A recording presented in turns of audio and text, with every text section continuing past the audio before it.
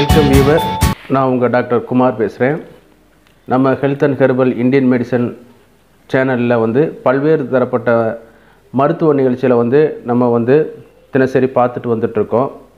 அந்த வகையில் இன்றைக்கி நம்ம பார்க்கக்கூடிய ஒரு முக்கியமான ஒரு தலைப்பு HBA1C. இது சர்க்கரை வியாதிக்கு எடுக்கக்கூடிய ஒரு பரிசோதனைகள் இது ஒன்று. இது எதற்காக எடுக்கணும், யாரெல்லாம் எடுக்கணும், என்ன சூழ்நிலையில் எடுக்கலாம், இதில் வச்சு நம்ம என்ன நம்ம உணர்ந்து கொள்ளலாம், அதை இந்த வீடியோவில் நம்ம பார்க்க போகிறோம். அதற்கு முன்னாடி நம்ம சேனலை சப்ஸ்கிரைப் பண்ணி தொடர்ச்சியாக வர வீடியோக்களை நீங்கள் பார்க்குமாறு நம்ம கேட்டுக்கிறேன். அதே நேரத்தில் இந்த பதிவுகளை உங்கள் நண்பர்களோ உங்கள் உறவினர்களுக்கோ அனுப்பி அவங்கள ஒரு விழிப்புணர்வு ஏற்படுத்துமாறும் கேட்டுக்கொள்கிறேன். சரி, இப்போ நம்ம நிகழ்ச்சிக்கு போகிறதுக்கு முன்னாடி இது HBA1C டெஸ்ட்டுக்கு முன்னாடி நம்ம இரத்தத்தை பற்றி நம்ம பார்த்துக்கிற வேண்டியது. இந்த இரத்தம்ங்கிறது ஒரு கனெக்டிவ் டிஷ்யூன்னு சொல்லலாம்.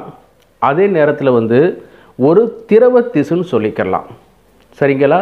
இரத்தம் ஒரு திரவமாக இருக்கிறனால இட்ஸ் நாட் எ லிக்யூட். அதே நேரத்தில் அதில் பல்வேறு வகைப்பட்ட பொருட்கள் அதில் கலந்துருக்குது. ஃபார் எக்ஸாம்பிள், வெள்ளை அணுக்கள் WBC, RBC, சிகப்பு அணுக்கள், இரத்த தட்டுக்கள், பிளேட்லெட்டுகள் மற்றும் சில குளோபுலின் புரதங்கள், அதே நேரத்தில் இம்யூனோகுளோபுலின்கள், அதே நேரத்தில் பிளாஸ்மா, இது எல்லாமே உள்ளடக்கி, இதை தவிர்த்து இன்னும் பல வகைகள் இருக்கின்றன.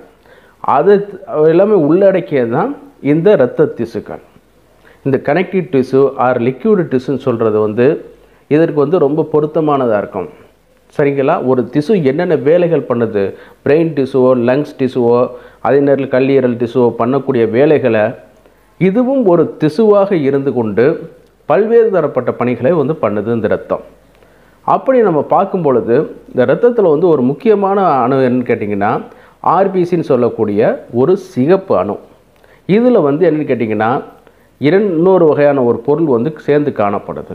இது தனியாக காணப்படாது. ஹீமோகுளோபின்கிற ஒரு பொருள் காணப்படுது. இந்த ஹீமோகுளோபின் இரண்டு வகையான பொருட்களை உள்ளடக்கியது. ஒன்று என்னென்னு கேட்டிங்கன்னா ஹீம், மற்றொன்று பார்த்திங்கன்னா குளோபுலின். இந்த ஹீம் இரும்பு சம்மந்தப்பட்ட ஒரு பொருள். அதே நேரத்தில் குளோபுலின் ஒரு புரதம் சம்மந்தப்பட்ட ஒரு பொருள்.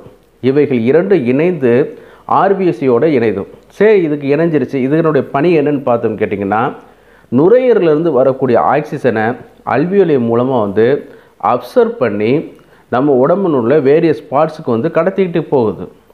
அதே நேரத்தில் பை ப்ராடக்டாக வேரியஸ் பார்ட்ஸில் சேரக்கூடிய கார்பன் டை ஆக்சைடை மீண்டும் நுரையீரலுக்கு கொண்டு அல்வியோலை மூலமாக மூச்சில் வெளியேற்றப்படுது.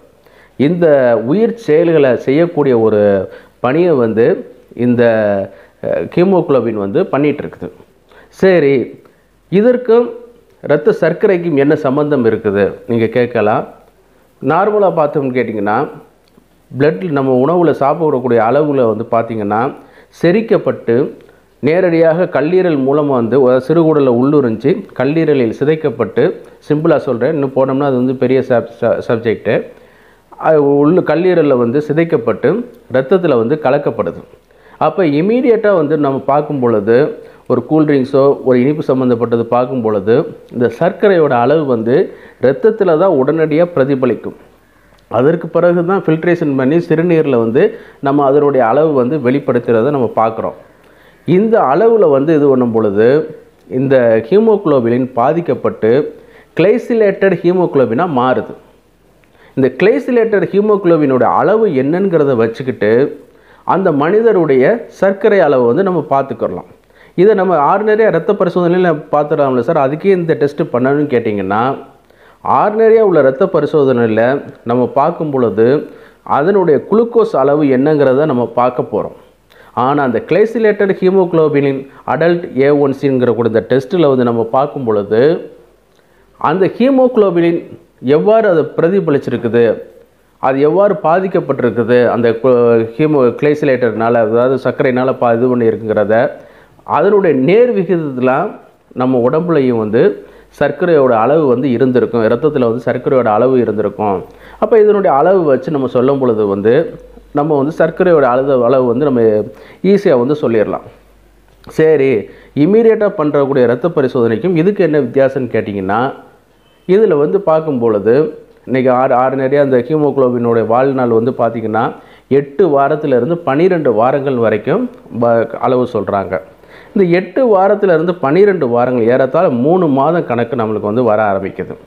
இந்த 3 மாதத்தில் வந்து இந்த ஹீமோகுளோபினோட அளவு எப்படி இருக்குங்கிறத வச்சுக்கிட்டு நம்மளுடைய 3 மாதத்தினுடைய ஆவரேஜான சர்க்கரை அளவு வந்து நம்ம சொல்லிடலாம்.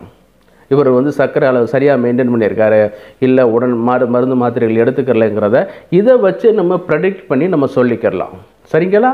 அப்படி வச்சு நம்ம பார்க்கும் பொழுது சில முக்கியமான ஃபேக்டர்ஸை வந்து நம்ம பார்க்கலாம். ஃபார் எக்ஸாம்பிள், இதனுடைய அளவுகள் என்னன்னு நம்ம வந்து பார்க்கும் பொழுது இதனுடைய அளவு வந்து ஏறத்தாழ 6ன்னு சொல்கிறாங்க. நான் அதாவது 6 இருந்துச்சுன்னா நம்பர் 6ன்னு இருந்துச்சுன்னா சர்க்கரை இல்லைன்னு அர்த்தம். எக்ஸாக்டாக சொல்லணும்னு கேட்டிங்கன்னா 5.7 இருந்துச்சுன்னா சர்க்கரை அளவு வந்து கம்மியாக இருக்குது, சர்க்கரை இல்லைன்னு டிக்ளேர் பண்ணிடலாம். அதே நேரத்தில் ப்ரீ டயாபெட்டிக் இந்த 5.7 ஆர் 6க்கு மேலே இருந்து 6.4 ஆர் 7க்கு உள்ளே இருந்துச்சுன்னு கேட்டிங்கன்னா இது வந்து ப்ரீ டயாபெட்டிக் லெவலுங்கிறத நம்ம சொல்லிக்கிறலாம். அதே நேரத்தில் டயாபெட்டிக் லெவல் பார்த்திங்கன்னா 6.5 அதாவது 7ல் இருந்து நம்ம போகக்கூடிய 12, 14 வரைக்கும் வந்து டயாபெட்டிக் டே நம்ம சொல்லிக்கிறலாம். சரிங்களா? சரி, இந்த மாதிரி இருக்குது. ஒரு இதனுடைய நம்மளுடைய பயன்கள் என்ன சார்? சாதாரண ஒரு இதுக்கு என்னென்னு கேட்டிங்கன்னா இது வந்து ஃபஸ்ட்டு வந்து உங்களுக்கு டயாபெட்டிக் இருக்குதா இல்லையாங்கிறத அக்யூரேட்டாக நம்ம ஓரளவு தெரிஞ்சுக்கிறதுக்கு பயன்படுறதுக்கு வேறு டெஸ்ட்டுகள் இருந்தாலும் இதன் மூலமாக நம்ம வந்து இது பண்ணிக்கிறலாம். இதனுடைய ப்ரீ டயாபெட்டிக் உங்களுக்கு சர்க்கரையோட ஆரம்ப கட்டத்தில் இருக்கீங்க அப்படிங்கிறதே நம்ம உணர்ந்து கொள்கிறதுக்கு வாய்ப்புகள் அதிகம். ஏறத்தாழ வந்து இப்போ அந்த 6 கீழே இருந்துன்னு கேட்டிங்கன்னா ப்ரீ டயாபெட்டிக் லெவலில் இருக்குது. அதே நேரத்தில் வந்து ஒரு சர்க்கரை வியாதிக்காரங்களுக்கு நம்ம 3 மாதத்தில் அப்போ அன்றைக்கி சாப்பிட்டு டெஸ்ட் எடுக்கிற வரதுக்கு முன்னாடி மட்டும் மாத்திரை போட்டுட்டு கரெக்டாக டயட்டில் இருந்து 2 நாளைக்கு முன்னாடி மட்டும் டயட்டில் இருந்து கண்ட்ரோலாக வருவாங்க. ஆனால் அவங்களுடைய 3 மாதத்தில் என்ன சராசரி சர்க்கரை அளவு இருக்குங்கிறத இந்த டெஸ்ட்டு வச்சு நம்ம கண்டுபிடிச்சிடலாம். 3 மாதத்தில் இவ்வளோ இருந்திருக்கு, நீங்கள் உணவு கட்டுப்பாடை பயன்படுத்திக்கிறீங்க அப்படிங்கிறத அன்றைக்கி மட்டும் 2 நாளில் பார்க்குறது மட்டும் நம்ம வேண்டியில்லை. 3 மாதம் அவங்களுடைய ஆவரேஜ் லெவல் என்னங்கிறது நம்மளுக்கு தெரிய ஆரம்பிச்சிடும். அதே நேரத்தில் அவங்களுடைய டயட்ரி இது ஃபிசிக்கல் எக்ஸசைஸ் இன்னும் கொஞ்சம் நீங்கள் அட்வைஸ் பண்ணிக்கிறதுக்கும் அதே நேரத்தில் மருந்து மாத்திரைகளுடைய லெவலில் நம்ம கூடுறதுக்கும் குறைச்சிறதுக்கும் இது வந்து இதாக இருக்கும். அதே நேரத்தில் வந்து பார்க்கும்போது ரீனல் ஃபெயிலியர் வர்றதுக்கு வாய்ப்பு இருக்குதாங்கிறத இந்த டெஸ்ட்டு வச்சு பயன்படுத்திக்கலாம். சரிங்களா? அதே நேரத்தில் வந்து பார்க்கும்போது ஒரு சிலவங்களுக்கு வந்து தொடர்ச்சியாக வந்து மானிட்டர் பண்ணிகிட்டு இருக்க முடியாது. ஒரு யங்ஸ்டரோ இது மாதிரி வேலை நிமித்தமாக வந்து அங்கே நின்று போயிட்டுருக்கிறவங்களுக்கு அவங்க எடுக்கும்போது ரொட்டீனான சர்க்கரை பரிசோதனைகளை எடுக்கும் பொழுது இதையும் சேர்த்து இந்த HBA1C சேர்த்து எடுத்துட்டாங்கன்னு கேட்டிங்கன்னா அவங்களுக்கு வந்து பெரிதும் பயன்படும். சரிங்களா? இதை வச்சு அவங்க வந்து ஒரு டயட்டை அட்ஜஸ்ட்மெண்ட் பண்ணிக்கலாம். ஓரளவு இப்போ சர்க்கரை இல்லை ஆனால் ஒரு 7 கிட்ட வந்துருச்சுன்னு கேட்டிங்கன்னா அவங்களுடைய இந்த மாதிரி சாப்பிடக்கூடிய சாஃப்ட் ட்ரிங்க்ஸ் ஐட்டம், ஸ்வீட்டான ஐட்டம், கலோரி அதிகமான ஐட்டங்கள் இதெல்லாம் குறைச்சிக்கிட்டாங்கனாலே ஓரளவு இதாகிக்கிறோம். ஒரு சர்க்கரை வியாதிக்காரங்களுக்கு 7க்கு மேலே இருக்குது, 8க்கு மேலே இருக்குதுன்னு கேட்டிங்கனாலே நம்ம அவங்கள்ட்ட சாலிடாக சொல்லிடலாம். இப்போ சுகர் கம்மியாக இருக்குதுன்னு நினச்சிட்டு இருக்க வேணாம், இந்த மாதிரியான அளவில் இருக்குது. அப்போ இந்த மாதிரி இருக்கும்போது நீங்கள் டயட்டை வந்து ரெகுலரைஸ் பண்ணிக்கிறீங்க, நல்ல ஃபிசிக்கல் எக்ஸசைஸ் பண்ணிக்கிறீங்கன்னு சொல்லிவிட்டு அட்வைஸ் பண்ணிக்கிறலாம். நீங்கள் இந்த மாதிரி சர்க்கரை வியாதியஸ்தரோ அல்லது வந்து நார்மலான பெர்சனோ இந்த மாதிரி டெஸ்ட் எடுக்கும் பொழுது கண்டிப்பாக வந்து 3 மாதத்திற்கு ஒரு முறை கொஞ்சம் செலவு தான். நார்மலாக வந்து 100லேருந்து 200 வரைக்கும் சார்ஜ் பண்ணுறாங்க. ஒரு இடத்துக்கு தகுந்த மாதிரி மாறுபட்டு இருக்குது. நீங்கள் வந்து இந்த டெஸ்ட்டுகளை வந்து பண்ணிட்டீங்கன்னா ஓரளவு நீங்கள் வந்து தற்காத்துக்கிறலாம். அன்னைக்கு என்ன லெவல் சுகர் லெவல் இருக்குங்கிறத பார்க்குறத விட 3 மாதம் சராசரி நம்மளுடைய டயட்ரி எப்படி இருக்குங்கிறத இந்த டெஸ்ட்டு வந்து உள்ளங்கை நெல்லிக்கனி போல் காமிச்சு கொடுத்துரும். அதே நேரத்தில் வந்து இந்த வீடியோ உங்களுக்கு பிடிச்சிருந்துச்சுன்னா லைக் பண்ணி ஷேர் பண்ணுங்கள். எந்த கேள்விகளாக இருந்தாலும் சரி கமெண்ட் பட்டனில் கேளுங்க, அதற்கான பதிலை நம்ம வந்து கொடுக்குறதுக்கு தயாராக இருக்கோம். இந்த நிகழ்ச்சியை சப்ஸ்கிரைப் பண்ணி தொடர்ச்சியாக ஆதரவு தருமாறு கேட்டுக்கொள்கிறோம். நன்றி, வணக்கம், தேங்க்யூ.